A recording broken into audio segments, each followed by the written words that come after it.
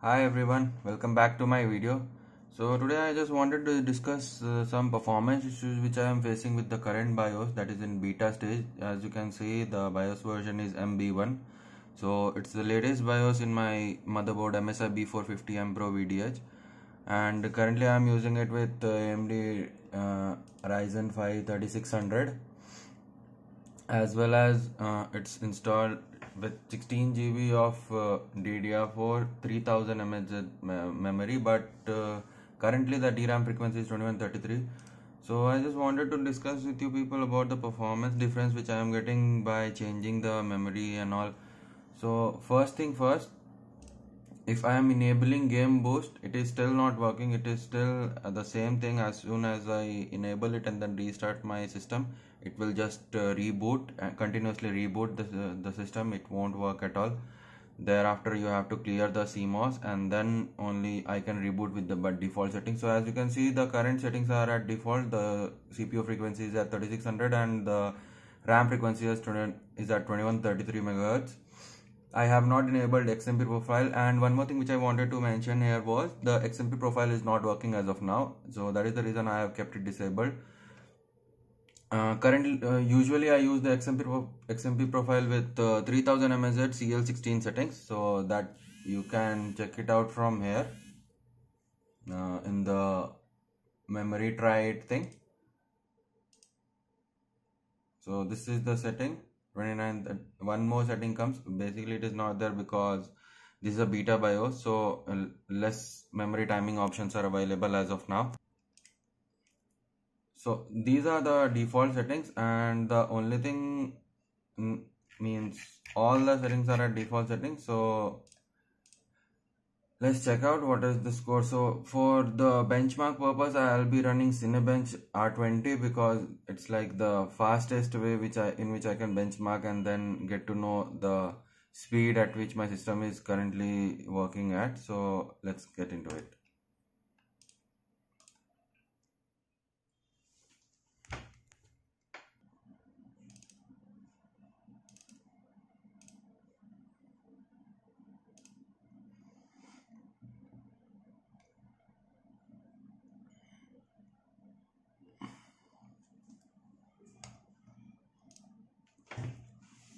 Now as you can see, my currently everything is at default setting. I'm running the RAM at CL15 2133 speed, and the CPU is boosting at around 41-25. The max boost speed is for 4.2 gigahertz, as you can see here. So we'll be running a quick Cinebench score, and we'll be setting a base benchmark. Like this is the base score. This is the part which I wanted to talk about with you people. So currently the Cinebench is running, and as you can see, the core clocks and the voltages are running at around 1.3 volts, and the clock frequency is settled down to around 3.925 gigahertz. The CPU utilization is 100%,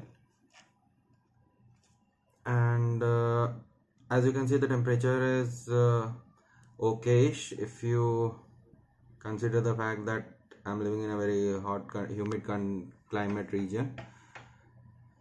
So the Cinebench score is almost complete. So this is the base benchmark score for my system. For all settings set to default, like the CPU is set to the 3.6 base clock, and the RAM is also set to 2133 CL15. So this is the base score. Now, as I told you that the XMP profile is not working, so that's the reason I am going with the CPU overclock thing. Means basically I'll be manually overclocking, and I just want to know how much the motherboard can sustain the overclock.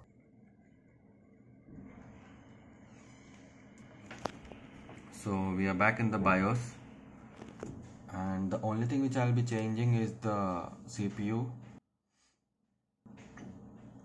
Let's set the CPU ratio to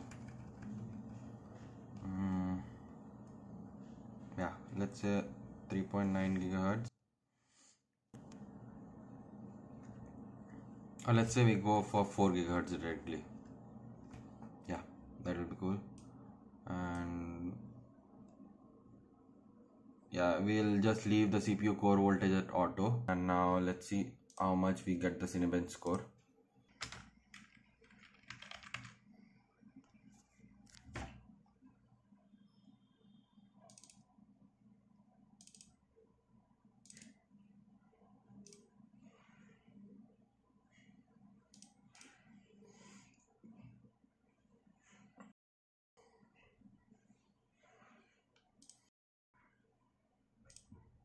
Alright, so as you can see that we have booted up and the system is currently running at 4 gigahertz.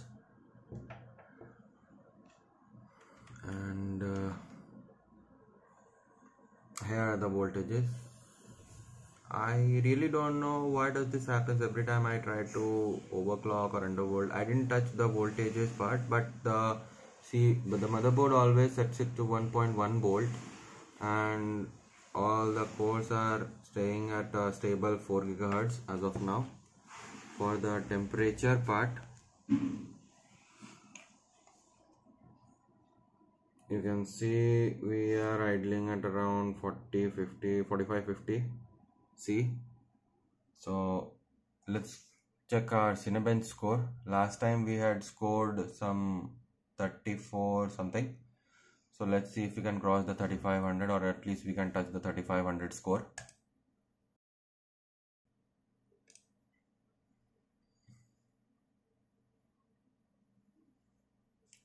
So the Cinebench score is running. Yep, the clocks are at 4 gigahertz. The temps are 72.9, 73.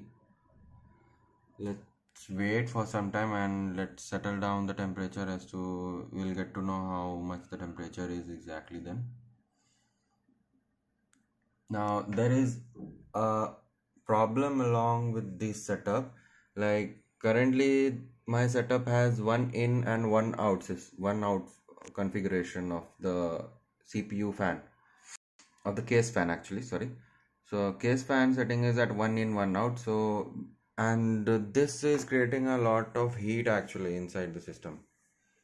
Okay, so we got BSOD here. Let's just go with 3.9 gigahertz and let's see if it is stable or not at that. So the 4 gigahertz resulted in a system crash, so that's why this time I'm going with 3.9. Let's see if it works.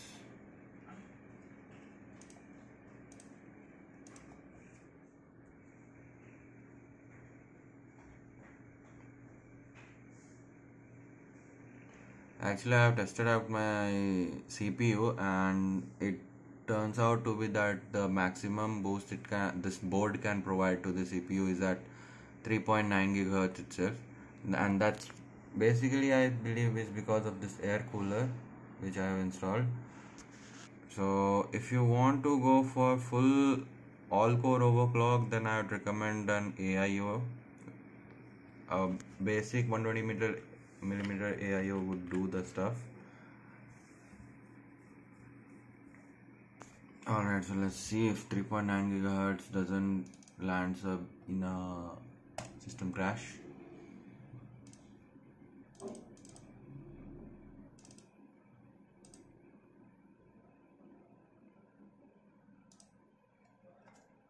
Alright, we are at 3.9 gigahertz, everything set to default. Let's see the Cinebench scores, and along with that I'll just check with the temperatures.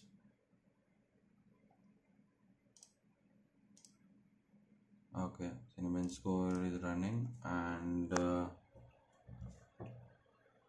as you can see we are at 1.075 volts, all cores at 3.9 gigahertz.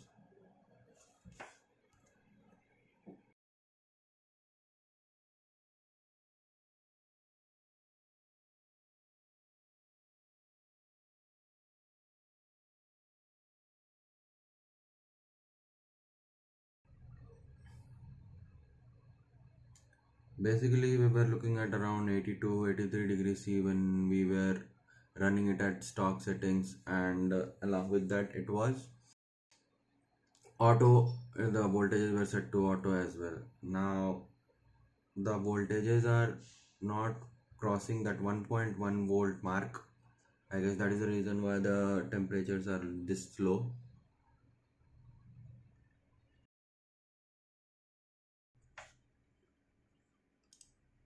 So our Cinebench is almost complete.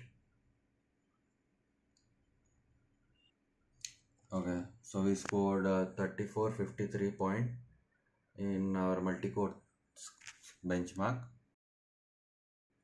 So basically I don't think there is a difference here when going from default settings to and custom overclock of 3.9 gigahertz. But the fact that the temps have gone quite low is a remarkable thing to notice. And for my system, I'm currently running it at 3.9 gigahertz until and unless I change my mobo or I just upgrade my CPU cooler. So that's it, guys. Thank you guys for watching this video. If you like the video, please do like and subscribe to my channel. Also, let me know in the comments below which motherboard are you using for your Ryzen 5 3600, if you are having it, or if you are having any other motherboard, or if you want me to overclock it or do some other stuff. Also, the fact that I have not changed the PPT, the value in BIOS, it is set to auto. So basically it is running currently at 88 watts and not 65 watts. I don't think the 88 auto thing and the 65 watt thing will matter a lot, but it depends upon the scenario and the situation, and sometimes the test scenarios as well, that you might get a better score than this. And this one is most probably the score is basically not crossing the 3500 point score. I believe it's because of the early sample which I am having it, because when the Ryzen 3600 was launched here in India for the very first day, means on the second day I just went and got got this unit. So previously in hardware info it was showing it as engineering sample. When I updated the hardware info, from then onwards it is now showing as production unit. So I think there is some issue as usual with the previous Ryzen series processors. There is some issue with the early adoption thing. So hope you guys like the video, and I'll see you in the next video.